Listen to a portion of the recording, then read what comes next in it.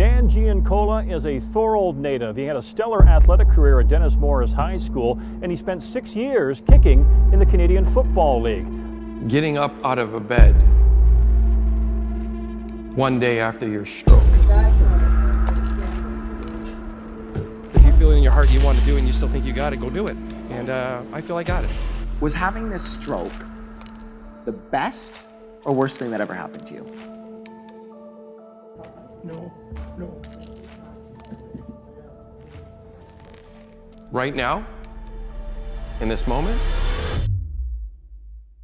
the best. I love to train. I train 3 hours a day, 5 days a week. I take the weekends off to be with the family. When do you stop? Like, is this a sign for something? Now, some people have made the comparison of him being Rocky Balboa. What have you done with your life between that date and that date? Hello, everybody, and welcome to the Meeting Gold Show. We want to thank you for joining us today. We had to get this gentleman in immediately. We've had him on before, but you know, Dan, it's a pleasure to get you back in and just talk about recently what happened, and more so the new realizations you've come to. Because I just was talking to another gentleman the other day, and he had a major heart surgery. He wasn't supposed to make it out. And he made it out, and his faith grew tremendously. But on top of that, it's crazy to me how even at the lowest point in your life, you can gain so much appreciation in such a positive way. You know, man, you can go, that's such a big, you know, what you just said. I mean, when you face death, and this is probably the best way to start. When you face death, it changes your outlook on everything. You know, 2.5 years ago, I had my heart attack, and it was the Widowmaker, and they said I should not have survived that one. I should have dropped dead right there. I mean, I had 100% blockage of my main artery, and you know, by the grace of God, I survived that. I was able to drive myself to the hospital, not even realizing the severity of it. And then 2 weeks ago today, literally today, I have a massive stroke. You don't really need to know the numbers at all, but I had a 17. 17, from what I know, 17 to 25 is a severe stroke. So it's out of 25 is how they measure it? And then you go to the next one. Like, then you go like 25, I think it was. And I could be completely wrong, but it was like 25 to 45. And inside that, you know, it's really bad. Again, I wouldn't be doing it justice, really. Just explaining the numbers, yeah. But once again, something that I should not have survived. And not only did I survive, within 4 days, they released me. And I mean, I can go through the whole account if you'd like what happened, you know. Describe to me the pain that you felt. Not just physically. Wow. The pain, the stroke itself, there's no pain. There's no pain. We're just sitting here like this, and all of a sudden your body just shuts down. And that was me at my studio by myself. The same place you had the heart attack? Yeah. The only difference is I was sitting in my office. I was sitting on my couch, and one of my buddies was coming over. And he came on over, and he walked in the room, and at that point I was already having my stroke. And I couldn't talk. My right arm was turned in, my right leg turned in. I was falling out of my chair, and I kept pushing myself up with my hand, trying to push myself back in my chair. And his face was right here, and he just said to me, he said, Dan, he says, "Are you okay?" And I couldn't respond.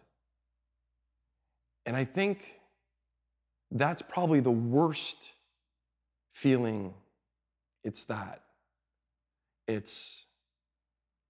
feeling of not being able to respond to you. I hear you, I see you, you're talking to me right now, but I can't say anything to you.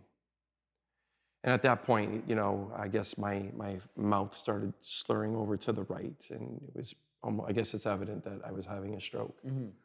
And he called 911. 911 came, and I don't remember the paramedics at all. They put me in an ambulance. They brought me to Niagara Falls.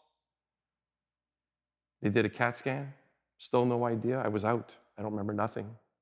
I don't recall anything. So they knew immediately you were having a stroke? Oh, yeah, they knew right away. They shot me up with a special blood thinner. And that saved my life. Because what it does is it breaks down the clot. But they didn't know if it was going to work. So they put me in an ambulance from Niagara Falls and raced me to Hamilton to meet the surgeon. They were going to do another CAT scan, and they were going to do surgery. They were going to suck out the clot. The clot. This is where, you know, my words. So you're still, throughout this, you're going to see it. I'm still having the effects of residue, so to say. And I got there. They put me in a CAT scan, and miraculously, my arms started moving. Then my legs started moving. And then I looked at the doctors, and I started talking to the doctors, and they're like, what the hell? And literally, everything just started working. They put me in the CAT scan, and I guess when they took me out, the doctor looked at my wife and my daughter and said, we've had a miracle. He's at 2. Again, and it's not our world. We don't know, right? We don't speak that you know, that language. It's just like levels of severity. Yeah. So what they said was pretty much the clot is dissipated. It's literally nothing there. We have no reason to go in there to do any form of surgery whatsoever. We're going to send him back to Niagara Falls. We're going to put him in the ICU. We're going to take another CAT scan in 24 hours, and we'll follow it up with an MRI. And I was like, all right, you know, whatever. So I go back, I'm in the ICU, and that one was a tough one. Getting back there, and you're in the ICU, and they're waking you up every hour. Really? Lights in your eyes, asking to balance your hands, you know, finger from nose to his, you know, his finger back and forth. So you're not sleeping? Oh, no, man. I mean, the first thing they say is, we need you to rest, we need you to sleep. But the second you go out, you're up. You know what I mean? Because somebody's, you know, sticking you with needles, or, you know, they're taking blood, or they're, you know, whatever they're doing, right? And the key to, you know, they need to know, right? Like, are you still responding, you know? 24 hours later, they did the CAT scan follow-up. And they said, Mr. Giancola, you've had a miracle, man. We're showing little to nothing right now. We're showing now another little mark on the other side, on the right. And we're like, oh, no. We're going to have to do an MRI. So they put me one, I don't know what they call it, but one stage down from ICU. So you go to a lower now. Okay. The second I went in there, I looked at the nurse and I said, okay, how long before I can get on my feet? She says, oh, you know, you got to be really careful. You've been in the bed now for basically 2 days. You're on a ton of blood thinners, you know, and you just had a major stroke. You're not really able to walk. And I said, I have to. I told him straight up, I have to. And he says, you know, it's really risky, because if you fall and you know, I said, I understand that, but if I stay in this bed, I'm going to die. Mentally, I'm going to die. So it was about 2 hours later, doctor came in, doctor gave me, you know, this is where your recovery is going to be at. This is where you're at. It's remarkable what you're doing right now. Keep it up. I said, can I walk? And he says, I know you've asked 2 people this now. And I says, yeah, I want to walk. So he said, okay, on your time, let us know. So I rang the button 3 or 4 times, and God bless them, they're so busy, and they're the best. I have to say this right now, if I can. Mm-hmm. Hospitals, doctors, nurses take a beating, especially these days, because, you know, they're not there when you need them, or they don't this, or whatever the situation is. I got to tell you, I dealt with 5 doctors, nothing but class. They treated me like gold. Nurses who held my hand, that held my hand in the middle of the night, talking to me and telling me that I'm gonna be okay. Not like for 5 minutes. We're talking, man, sit there with me for an hour. They just don't get enough credit. And it meant a lot to me, the way I got treated in there and the way I saw everybody get treated in there. So I have to actually plug that in there because they take a lot of slack. Of course, yeah. And they did really good by me. So from there, they said, we're gonna put you in for an MRI now. They put me in an MRI, and by that time, I've already been up on my feet, walking and moving. I went for my MRI, and we'll give you the results the next day. And I said, you know, they're saying that I'm having a full recovery. They said I didn't need anything, nothing for rehab. And I thought, if I don't try to release rehab myself right now and see what I'm capable of doing, this is the place to do it. I have to do it here, and I got to do it now. So that's when I made the decision, and the videos that I put up on Instagram that you saw, and I'll send to you. That was me doing my own thing. I just every day got up, and every hour I made a promise to myself. Every hour I was going to get up and go walk that hall, no matter how tired I was. I was going to get up and I was going to walk that hall. Dan, can I jump in here? I want to ask you. Yeah, bro, anytime. What kept you? I want to take it back. Okay, we'll revisit that moment for you. You have so much to your life story, your past, playing football and that kind of thing, which we covered in our last interview. But as a child, I think a lot stems from somebody as a child and who they become. Yeah. I think there's a lot of things that happen throughout your life as you get older and in your adult life that transform, but I think the foundations are built as a child. Yeah.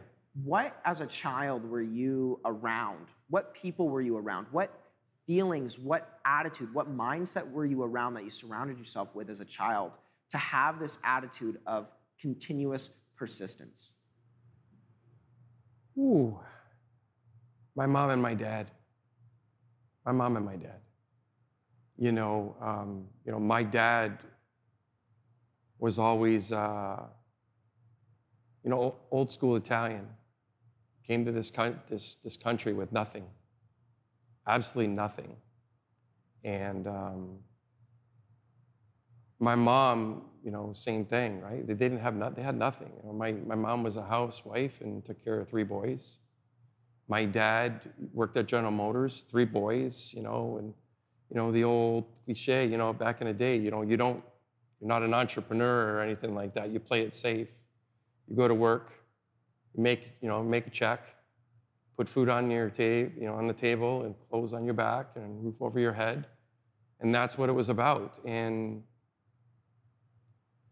my grandmother, my dad's mom, same thing, come from the old country and brought, 2 kids and left 1 in Italy, and came here with nothing,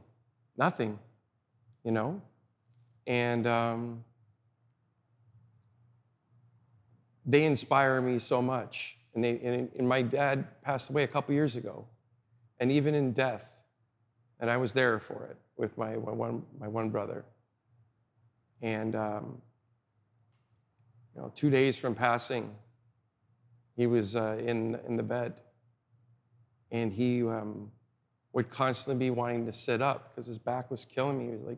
He had those, what do they call the bed burns? Mm-hmm. Yeah, from being in the bed. Yeah. And he'd want to sit up, and I'd be like, Pa, he said, I got you. I try to get around. No. Walk around the end of the bed, let me do it. And he'd, pull himself up. It was like 2 days before he died. Strong people. And I drew from that. That's where I get my strength. I get my strength from my parents and my great-grandparents. Yeah. What What emotion did you crave as a child? Meaning? Feeling, you know, for me, I think a lot of myself as a child, I craved, you know, being afraid of making mistakes and making people proud. Wow. Maybe something that lacked, that you couldn't find in your childhood. Proud. When I played professional football, I never played for me. It sounds crazy. It sounds completely crazy. I never played the game for me. I mean, I did to a certain extent. Like, I chased my goal, lived out my dream. But that last name on the jersey, and my parents proud, and my brothers were proud, and my cousins, and my family, and my friends, and I did everything I could to share that. You know, if I knew you then and we were doing this, I'd give you tickets and said, hey, you know, afterwards, you're not just coming to the game. I want you to come downstairs and get that feeling, what it's like to be down in the field. And those are the things I did that I love to do. And so, I mean, the feeling of pride, also overcoming fear. Younger, I lived and hesitated doing a lot of things out of fear. Public speaking, I took 0. Anytime, like if this was something when I was younger, this wasn't happening. I remember you saying that. It's not happening. Yeah, you hated it. I hated it. I got bullied when I was in grade 4 and by a teacher. And you know, and unfortunately, you know, you're young, and you know, we're all kids, and kids are laughing at you, pointing at you, telling you you're stupid. And yeah, that hit me hard. That hit me really hard. Do you think you're making your father, your parents, proud by coming out of this? I hope so. And yeah, I mean, I know they are. You know, I know my dad's looking down on me, and you know, I know he is. I know he is. I know my grandparents who have all passed. I know they are, and I know my brothers are. My mom is. You know, I'm trying to. There's a part where I'm not just thinking about just me. There's also a part about me doing this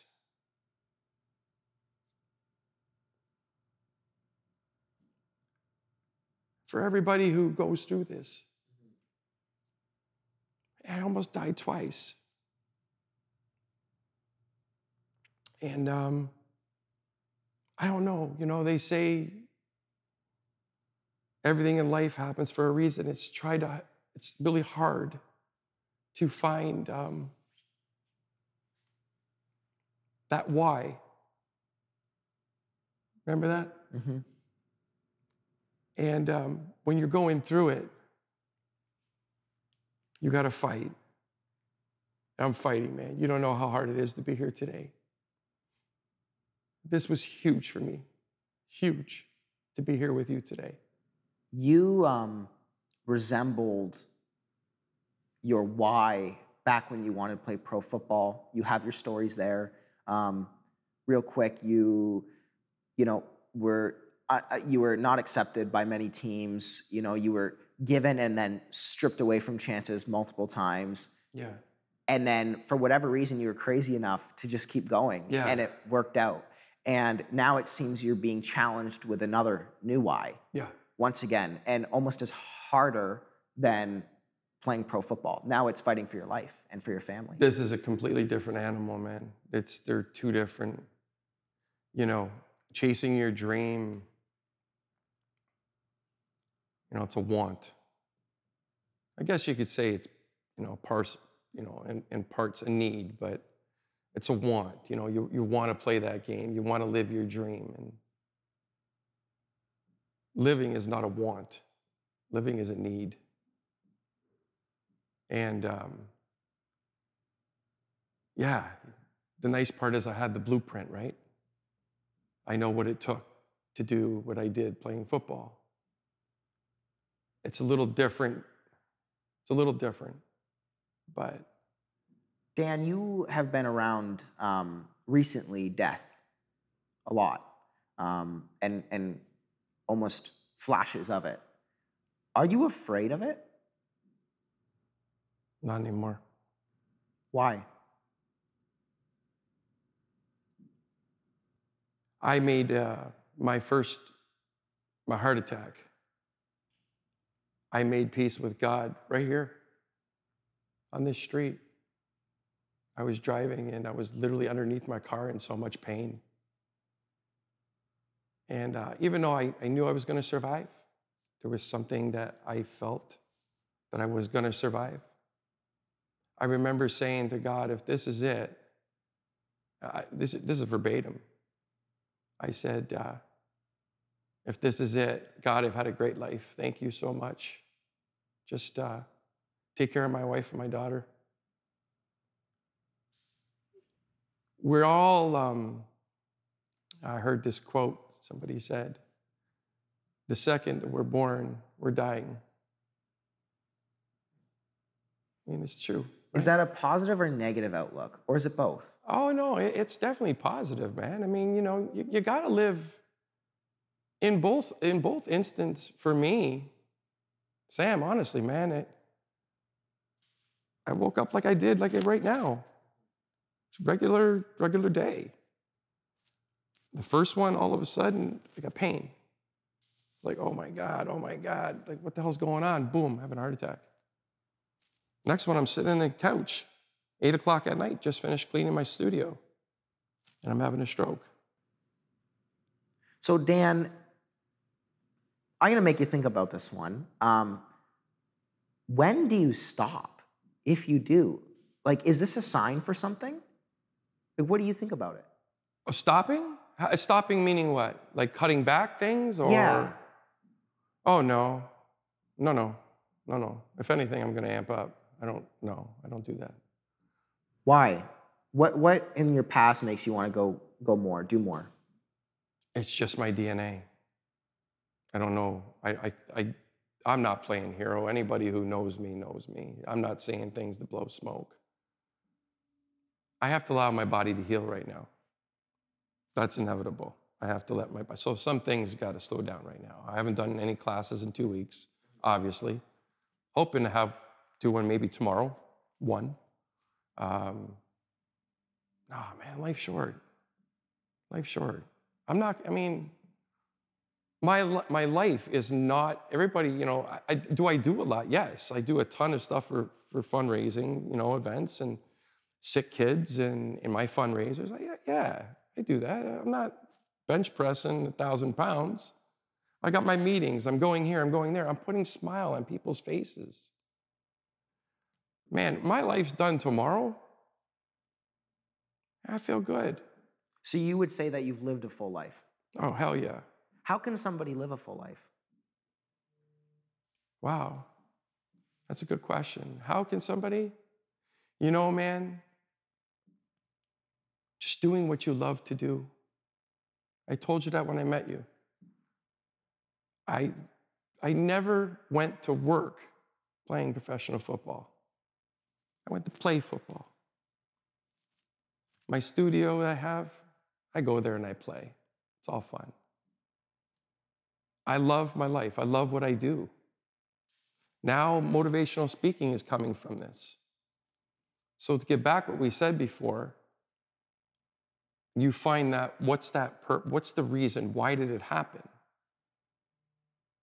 It's for me to educate people and say that this could happen to you. Now I'm speaking, motivational speaking for heart and stroke. I'm doing my next fundraiser for Give the Boot to cardiovascular disease. We're raising money for the hospital. Everything happens for a reason, Sam, and I'm not my woo guy right now. I want to be so bad. And I'm reserved right now because I'm scared. I won't last long, man. Somebody said to me yesterday, If I didn't die of the stroke or die of a heart attack, what's to say a drunk driver doesn't hit me by an accident and kills me? Am I supposed to live in the box? Am I supposed to say, oh, well, I've had a stroke and a heart attack now. Don't breathe, don't move, bubble me. Come on, man, that's not life. So Dan, I'm trying to play in the middle here because there's a very opinionated topic that I want to ask you. Yeah, sure. Here's a saying, and I'm going to just dissect your thoughts on it. Yeah.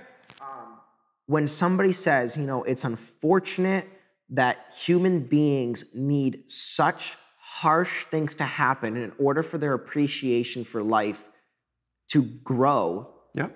Do you think that's a positive or a negative thing? Totally positive. You do?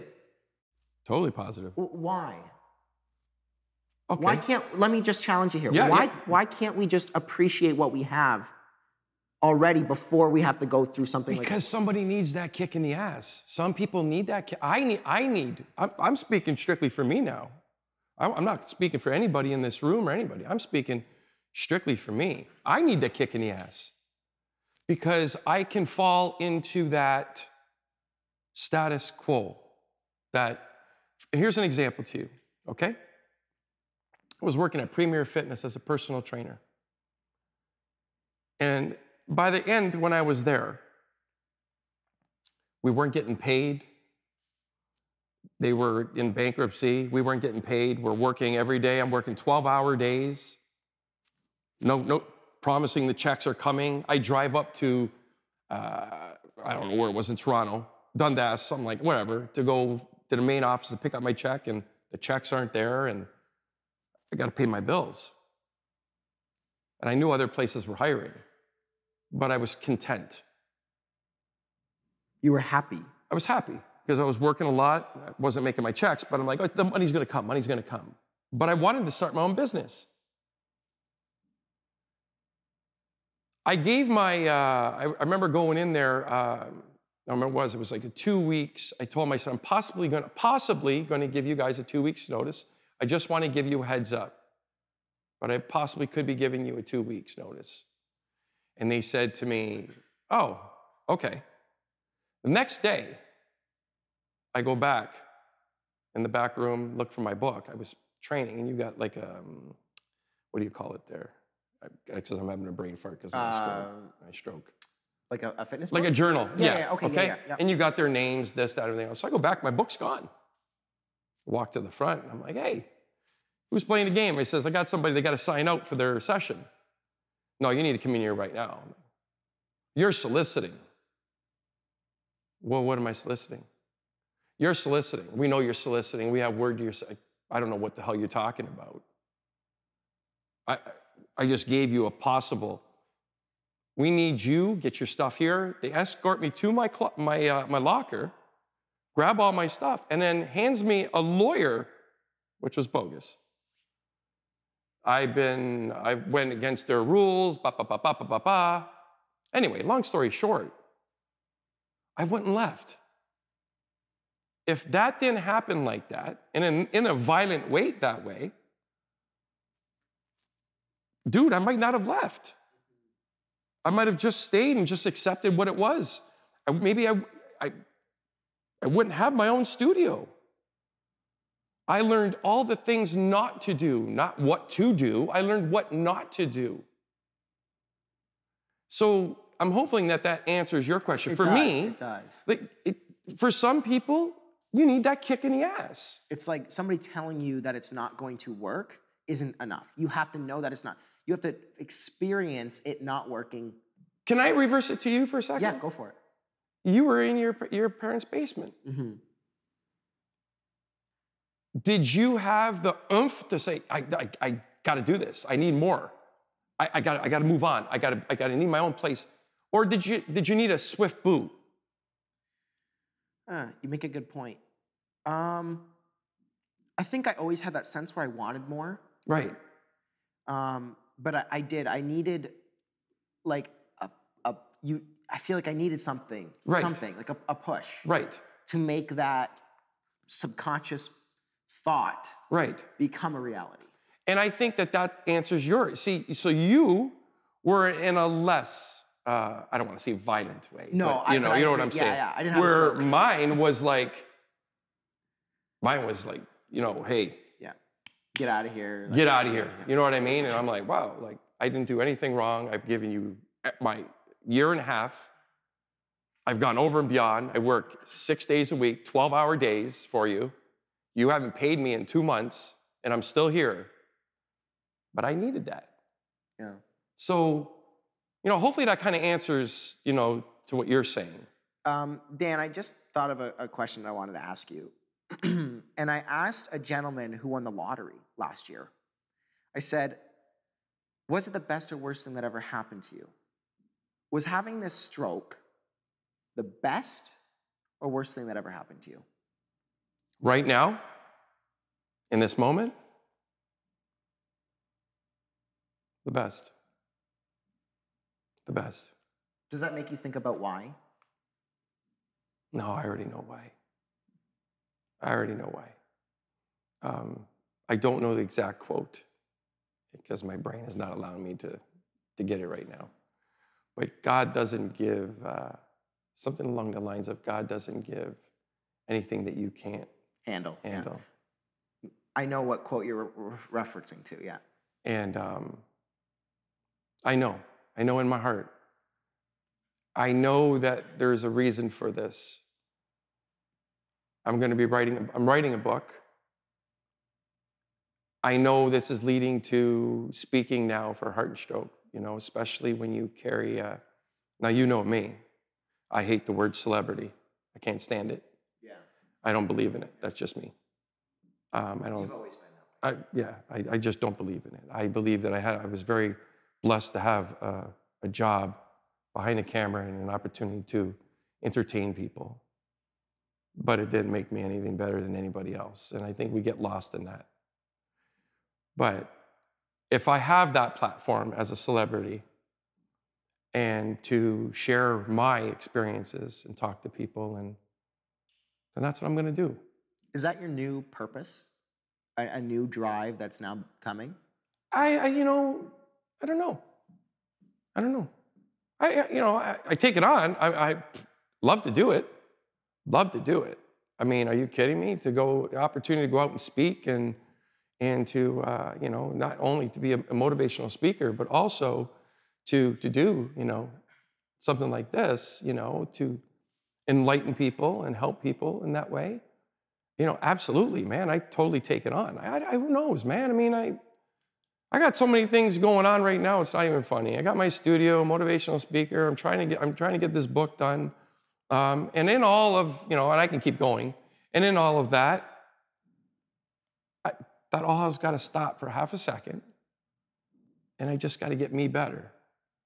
Because without your health, and I'm living proof of this, man, without your health, man, you got nothing. You have a stroke or whatever your situation is.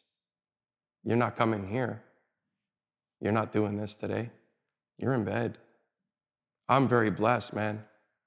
There were 65 people in my ward, the stroke unit. 65. And I was the only one walking.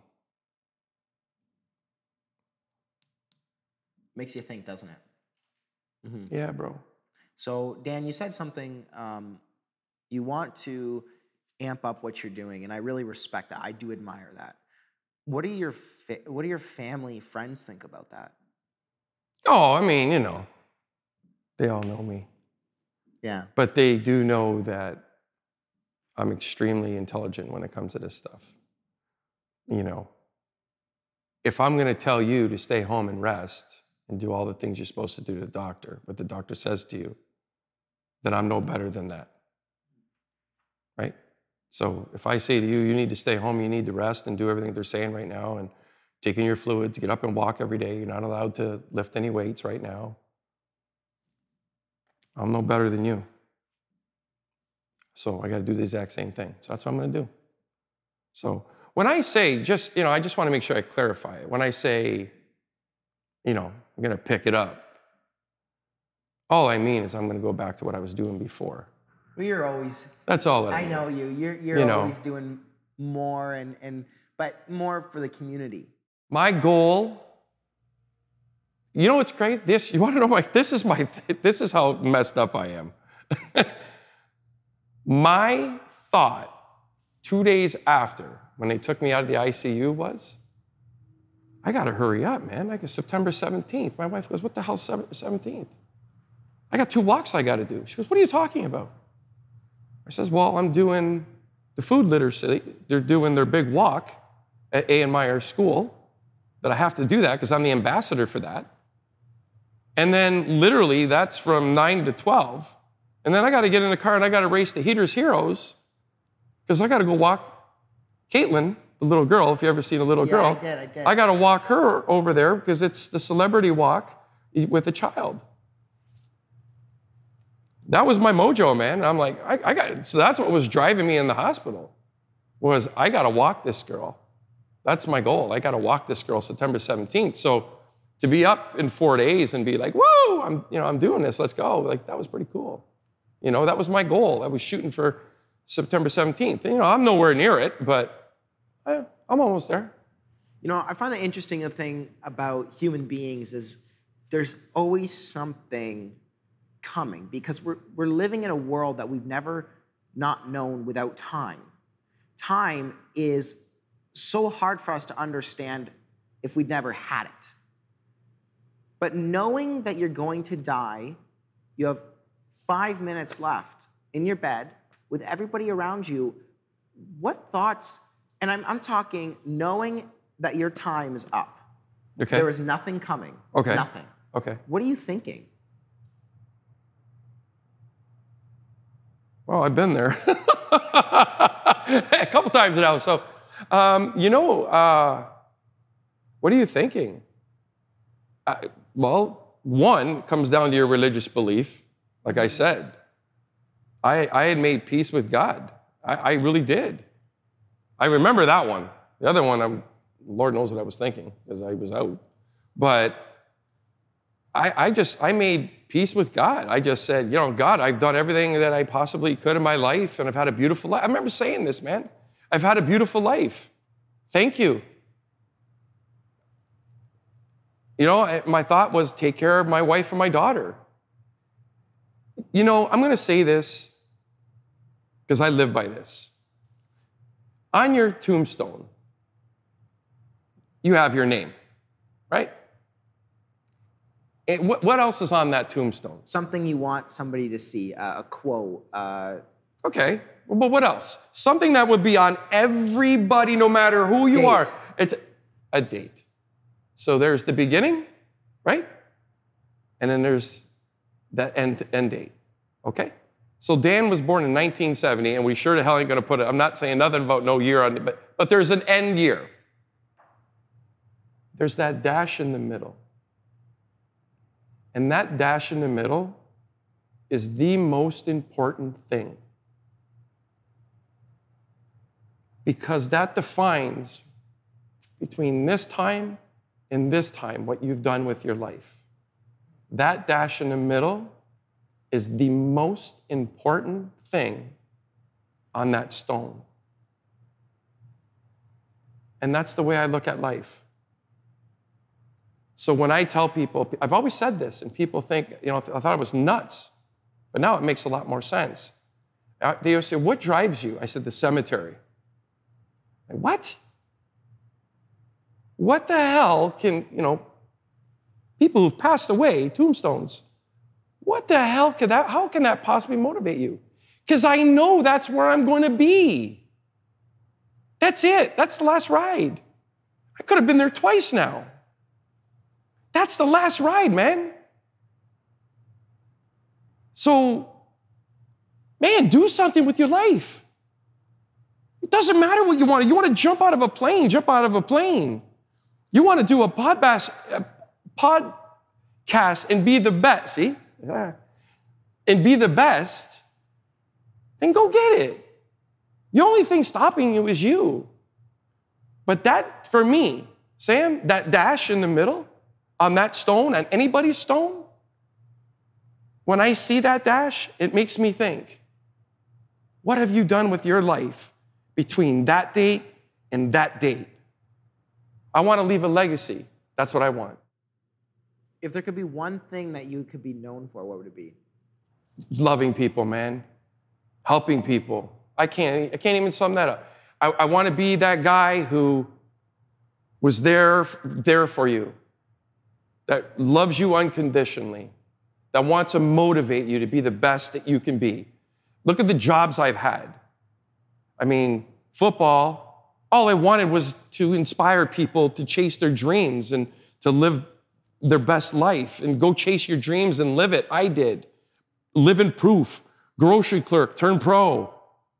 Anybody can do it. Then I'm a personal trainer. All I want to do is make people's lives healthier, live longer. Motivational speaking. I just want to motivate you to be better and be better than what you are or what you could possibly be. That's what I want to be remembered at. That's me. I think a lot of things in life, you're defined by the challenges you face. Yeah. But let's take it back to, we've talked about your adult life. Mm-hmm. What was the biggest challenge you grew up with in your childhood? Oh man, confidence. And constantly living in fear and finding excuses why not to do something. Why did you lack confidence? I don't know. I think because I was bullied so much. I was bullied on how I looked, that I was stupid. And I wasn't stupid. I was a dreamer. If you're talking about a topic that I love, I'm right here, I'm with you. Like I am with you right now, right? I'm totally engaged with you. If we're talking about basket weaving 101, I'm talking to you, but I'm not absorbing anything you're saying to me. So I was seen as a dumb kid.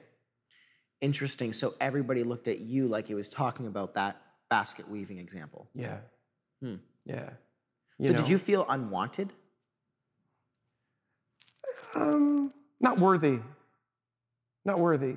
You know, I'd be with my friends, and especially, you know, growing up and then going from grade school to high school. And, you know, I remember I went to a different school, and because I was such a jock, people just automatically assumed I was this Einstein. So we went up, a perfect example. I got called to go up to the board, do some division. Yeah. So I went up, and they called up another guy, and they're like, oh, Giancola's gonna destroy you. He's gonna destroy you. And I'm horrible in math. I mean, I'm good in math, but I'm, you know. And we go up to the board, and Marcello, I'll never forget his, Marcello, he gets up there, and I don't think I wrote down more than 2 numbers. He was already done. And everybody just sitting there like, what the hell? I was like, you know, so I go sit down, and people were judging me right from the get-go. Oh, he's a stupid jock, you know, and next thing you know, like in my day, there was basic, general, advanced, enriched. I don't think that exists anymore. Not at all. Right? So I was all general. You're an old soul, Dan. Right? Yeah. You know what I'm saying? And I was all in general. My other friends were in advanced, enriched, guys who I hung around with. And my saving grace in high school was I was a jock. So grade 9, I played senior football, won five championships, 9 through grade through 13. I remember you saying that. Yeah. Soccer, same thing. At Dennis Morris, right? Yeah, the same thing with soccer. I played senior football, grade 9 through soccer and football both, right through. And so that was my saving grace. Otherwise, holy Lord Almighty, who knows? Who knows? But, you know, that was my popularity. It was my, you know, being a jock. Right. You know, and otherwise, I would have probably been classified as I don't know what I would have been classified as, a stupid guy, you know. So what does somebody do to build their confidence? What, like, because I think so many people lack self-confidence nowadays, and moments of lacking that self-confidence. What can somebody do to build that? Dude, that is such a huge... Social media is the worst. I agree. I mean, and I would be a hypocrite because... Well, we both use it, right? Come on. I mean, that's the way the world is, right? I mean, we use it now for our business. You know, I should have the big Facebook logo on my studio, because when Facebook first basically came out and I started putting up these videos, and you know, I didn't know nothing about tagging people and yada, yada, yada, and all that other fun stuff. I didn't know nothing about that stuff. And, but it built my business. I went from 20 people to 250 people in like a year. But, you know, to answer your question, I mean, social media is so fake. It's so fake. You know, none of it is, you know, people's lives, you know, they want you to see, you know, that you're happy and you're just, like, for example, my Facebook, people know straight up, if there's something on there that ain't right now, something's wrong. Mm-hmm. If he wrote something like, hey guys, you know, say a prayer for me or whatever, they know. And these days, when people are hurting, they're taking selfies and, hey, look at me, you know, yeah, I'm living my best life. You know, look at me, you know, my muscles. And in a lot of cases, you know, people are silently dying inside. And, you know, I just saw yesterday, it was on CNN, that this young, beautiful woman, 24, 25 years old, she's a newscaster. Thank you. And she killed herself. She committed suicide. And you sit there and you look at these pictures. Beautiful woman, successful, an anchor on, you know, on the news. And I'm looking for, like, you know, something. And then it says, you know, committed suicide. And then you look at her social media. Happy, happy, happy, happy. Right up to the time she killed herself. Happy, happy, happy. So it's almost like people either don't feel comfortable to share who they really are and what they're really struggling with, and that fake... Because of what the world is portraying everything to be, right? So we're in a crisis. Well, yeah. I mean, I think the question you initially asked me was, what can we do? To get self-confidence. To get self-confidence. I think you have to dig within yourself. And you've got to love you. You have to learn. If you don't love you, you have to learn to love you.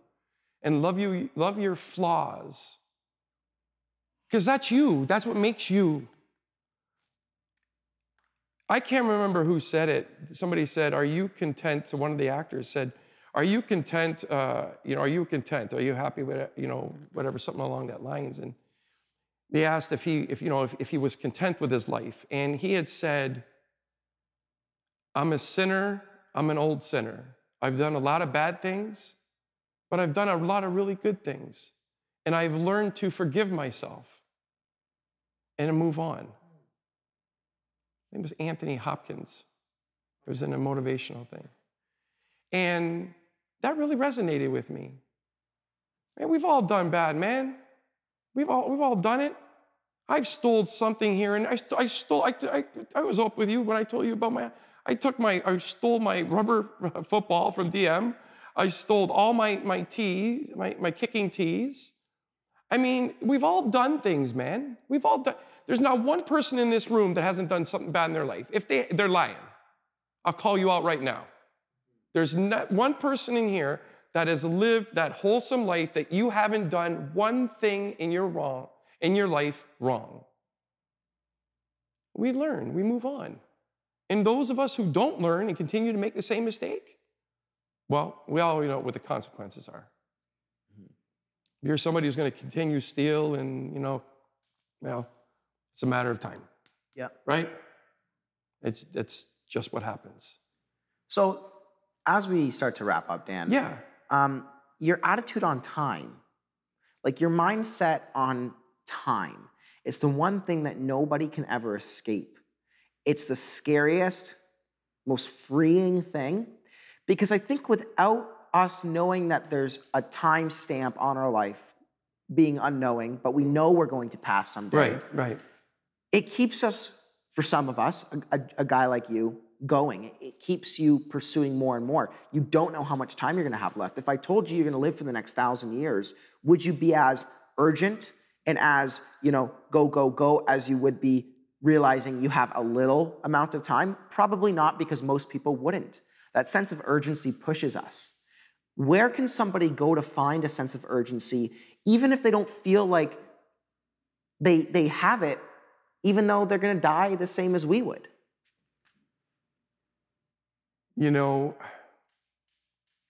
I would never wish this upon anybody, and I don't.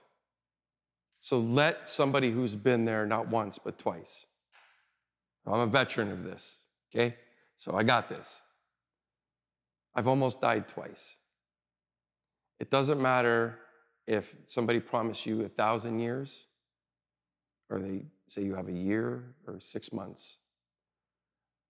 Live every day like it's your last day.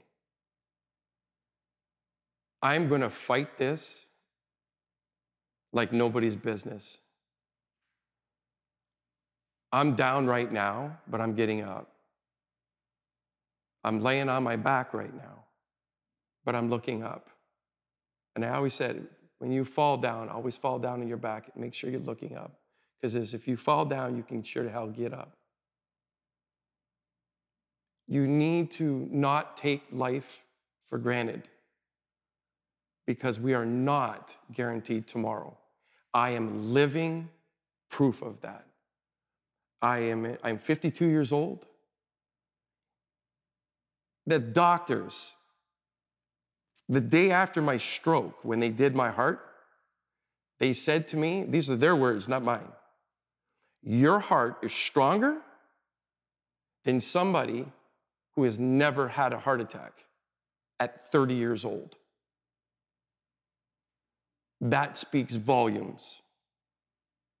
But that's years of dedication, years of me caring about myself. That's the key to success. If there's anything out of all this today, man, self-love, take care of yourself, believe in yourself, and just live every day like it's your last, because you never know. Dan, my last question to you. So you are sitting in a chair today, doing an interview on something that was supposed to kill you 2 weeks ago. That's 14 days. Registering that in my brain is just remarkable. Thank you. Is there luck involved in that? In being here? Is luck a thing? No, there's no luck in that, man. No,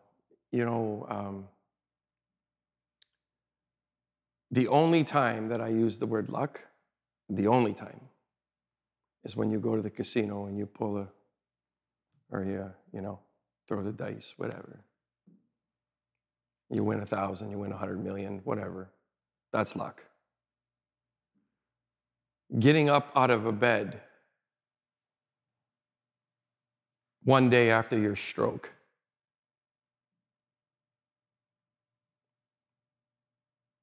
Mentally, you're messed up. Physically, you're messed up. You're wondering, why me? What did I do? Am I that bad of a person that I'm being punished? You fight.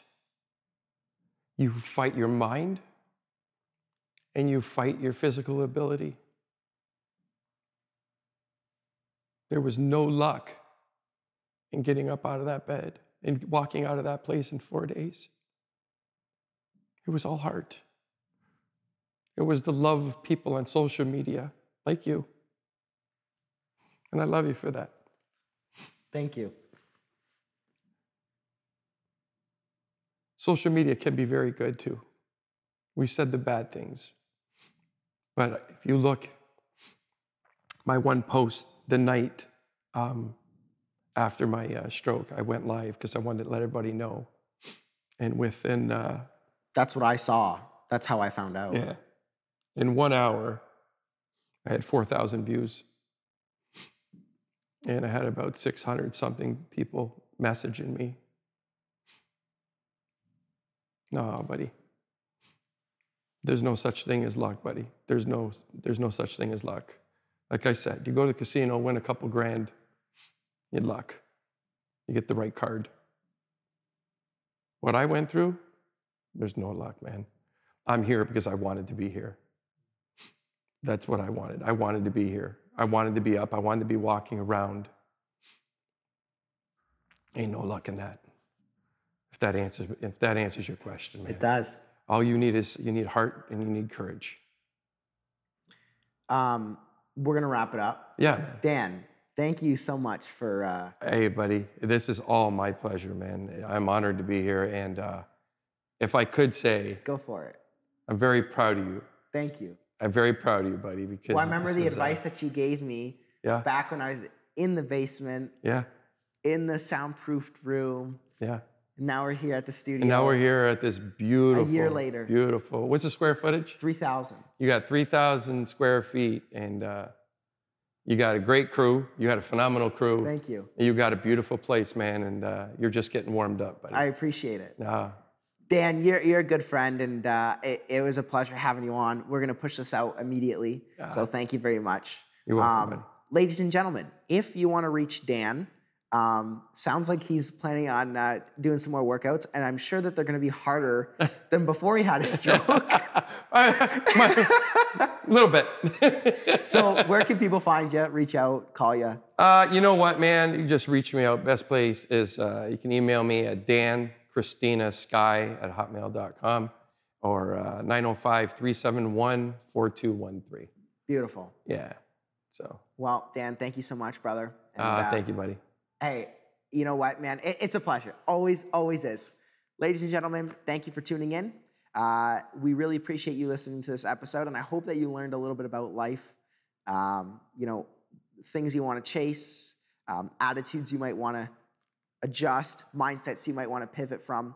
So with that being said, thank you. We hope you enjoyed, and we'll see you in the next episode. Bye.